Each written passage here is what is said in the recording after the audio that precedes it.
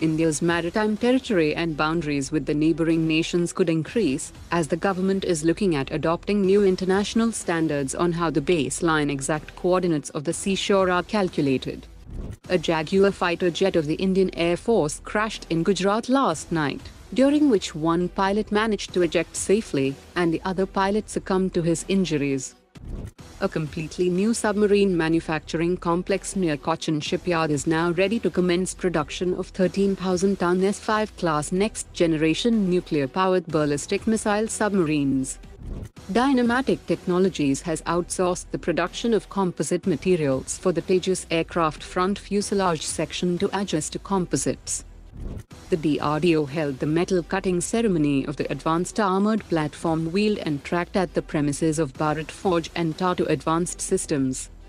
Kirloskar Royal Engines has secured a 270 crore rupees order from the Defence Ministry for the design and development of a 6 megawatt medium-speed marine engine for the Indian Navy and Coast Guard.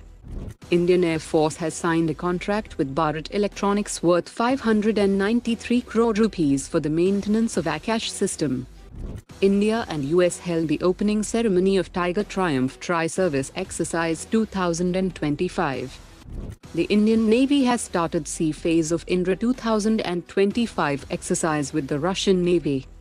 Indian Air Force's Tactics and Air Combat Development Establishment has deployed its Mirage 2000 fighters to mimic the Chinese J-10, to prepare its pilots to counter the enemy aircraft in realistic combat scenarios. Kalyani Strategic Systems has entered into a joint venture agreement with Spain's Duma Engineering with 90% stake, to expand its defense business into European markets.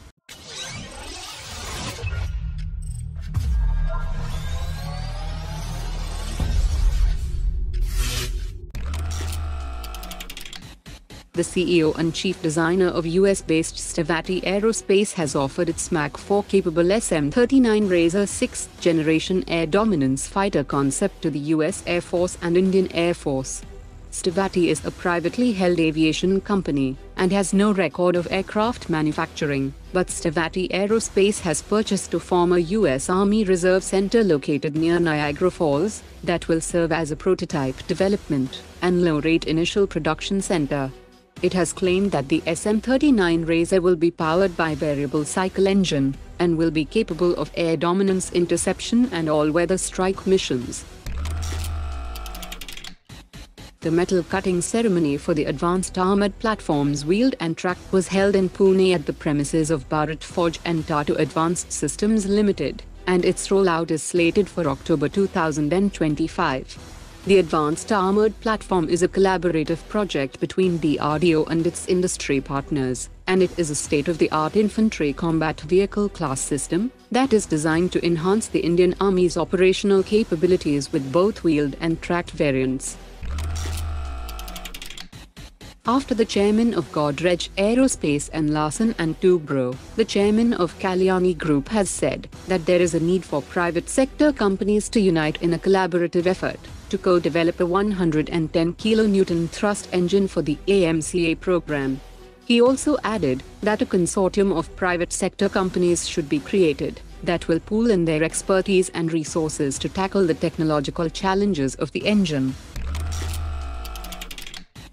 Mazagon Dock Shipbuilders has said that the next-generation lithium-ion battery packs designed for Calvary-class submarines are currently in the testing phase, and once the battery system proves its reliability on a submarine test bed, it will be ready for mass adoption across all new submarines planned for the Indian Navy, that will provide superior energy density, longer operational life and faster recharge times, making them a game-changer for submarine endurance and performance. Today's top 3 comments.